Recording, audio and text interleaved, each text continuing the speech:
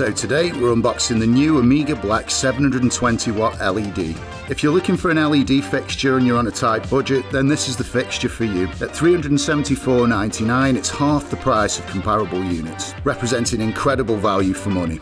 And you're getting most of the fixtures you've come to expect from a fixture like this, including a full spectrum output, an even footprint, and ridiculously high efficiency levels. It's also foldable, making it quick to assemble and easy to fit through tight spaces. You're probably wondering how it was even possible to squeeze such high-end tech into a unit that comes in at less than 400 quid. Well, the team at Amiga pulled it off by utilising the tried and tested Amiga Black HPS ballast to drive the diodes, which cut the costs right down without sacrificing performance.